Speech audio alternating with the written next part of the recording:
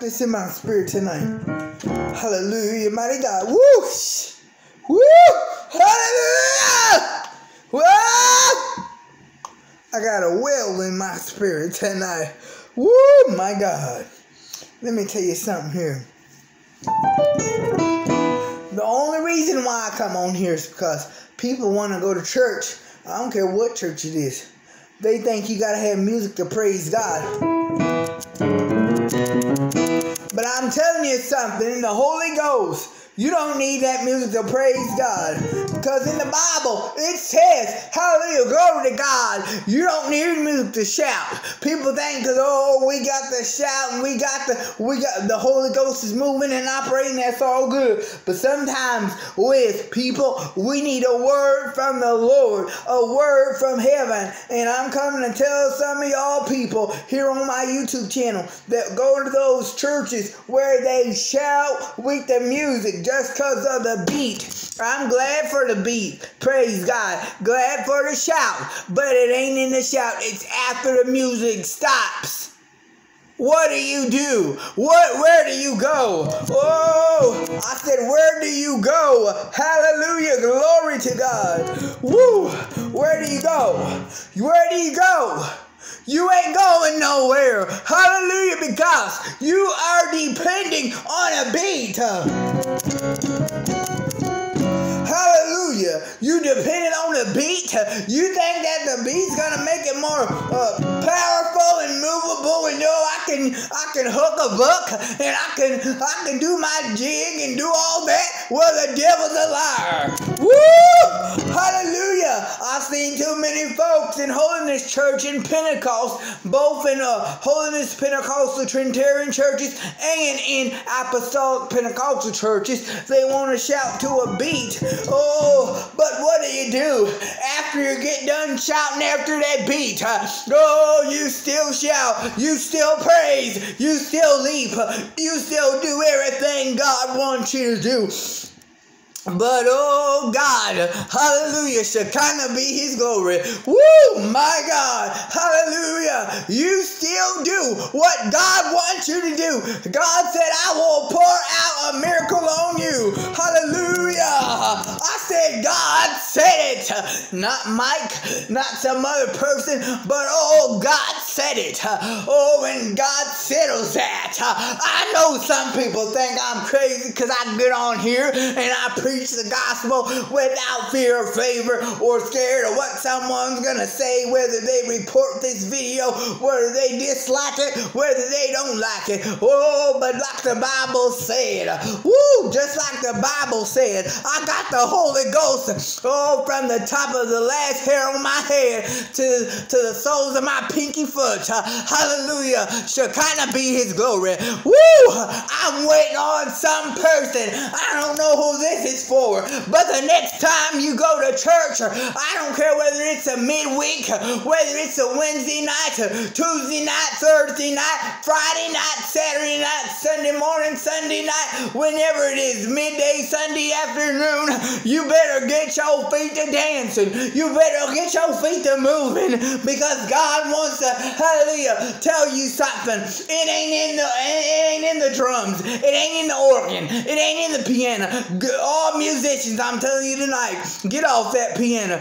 When the spirit starts moving, get off of that. Get off that organ, get off that keyboard, get off that drum set, and take you a leap of faith. Take you a leap of victory. Sometimes we go to church and we just sit there.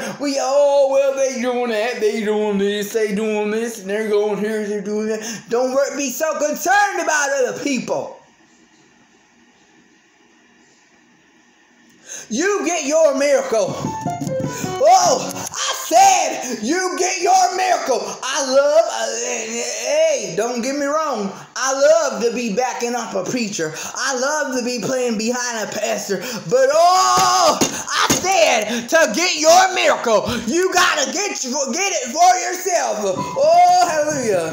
Oh, praise be to Jesus. Like that song says, this old time religion had to get it for myself. This old time religion had to get it for myself. How the preacher talked about it and how it really worked. I had to get it for myself. Sometimes we gotta get our praise for ourselves. We can't be dependent on music to get us over. We gotta get the word. It's the preach adulterated word of God. It's what's helping people. Oh, hallelujah, Jesus. Oh, I seen a lot of friends come and go, but you know what? Mike hasn't changed. Mike's still the same. Oh, the Bible says the weapons of our warfare are not carnal, but through the pulling down of strongholds. Hallelujah. But the thing is, we got to get to a place that we can really, hallelujah, have the favor of God. When the Holy Ghost gets a hold of you, oh, and I say a holy dance. You take that holy dance. I don't care whether you shake until you, knock everybody down on your row or knock every chair down in your aisle. Oh, hallelujah. You get so intoxicated in the presence of God, you don't know what to do. You start rolling. Some people do jumping jacks in the house of God. Some people do backflips in the church, in the house of God. Oh, hallelujah. And I'll tell you something. Sometimes it's not all about, and don't get me wrong, I love a good hoop and a good holler, but it's not for every service. Hallelujah. Sometimes it's teaching moments that gets people over. Hallelujah. You hear me in the spirit. Oh, hallelujah. Glory to God. It's not because people are making us do what we do. This is the thing. People think the church is making us live holiness because we put our shirts all the way up to our neck. And we don't show our arms, and we don't, no, nobody's making us do this. We choose to live this holiness life. We choose to live it. We choose to do what we do. We don't do things out of ritual and tradition.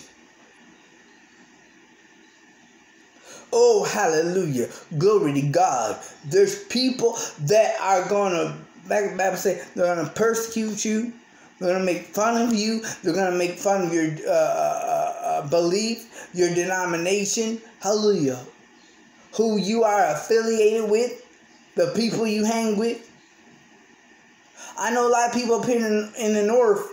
I live in the northern part of the states, but I live in the northern part of the states in the Midwest, and where I live, we don't have any holiness churches. The only folks that looks like us are Apostolic Pentecostal, United Pentecostal people, and we also have one independent Apostolic church here in our town. But those are the only people that look like us holiness folks. But you know one thing? That does not change. But I tell you something. I'm Pentecostal from the top of my head to the soles of my foot. Hallelujah. And I ain't changing for nobody. People think because I don't watch TV, I don't go to the movie house, everything is outdated. Everything I do is outdated. No, nobody is making me do what I do. I do it because I'm trying to please Him, and I'm trying to make it over to the other side. And if people get that desperate for God and get desperate for the things of God, I've heard this preacher say this once before. The things I once loved, now I hate. And the things I love, now I love it. And I love going to church. Church is my safe haven, as one of my friends from Virginia would say. It's my hiding place. Hallelujah, glory to God. Like I tell people, I got all kind of friends. I have friends from the Baptist denomination. I have friends from the Apostolic denomination. I have friends from Trinitarian Pentecostal holiness movement, the movement I'm a part of, and then I have friends that are a part of charismatic, Pentecostal, Trinitarian churches. But you know what? That does not change my outward appearance. People think because they get around these groups of people that you have to change for the people. Some people might say, oh, well, Mike, you're in some brainwashing religion. You're in this brainwashing denomination. I don't care what you think.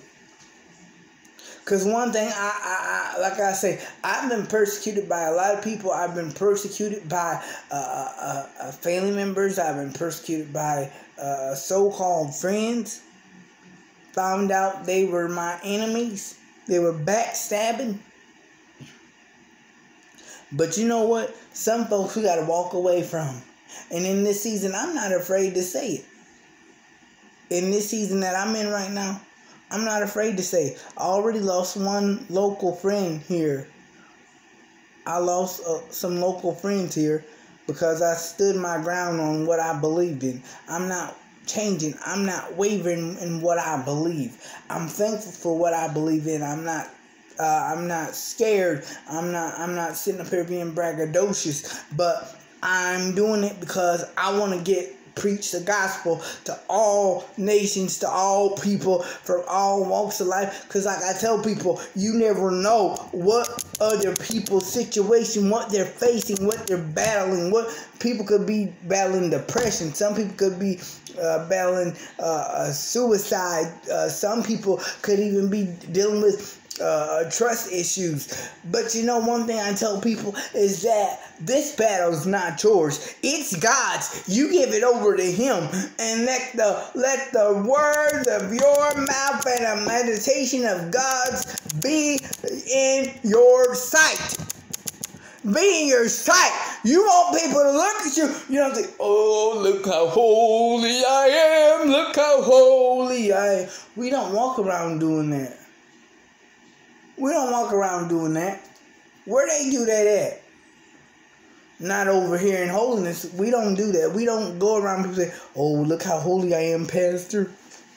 Oh, Pastor, I got, my hair's up in a bun and it's right. No, Pastor, I don't got no jewelry, Pastor. And I'm clean shaven and I'm this. No. But I'm going to close with this. Let the presence of the Lord be so rich in your life that God sees you because you're a servant of Him. So I want to encourage you this week. Love God, serve others, and pray and fast. God bless you, and know that God is good and that God, He has everything right in your hands. And God bless you, YouTube family. Love y'all. Bye.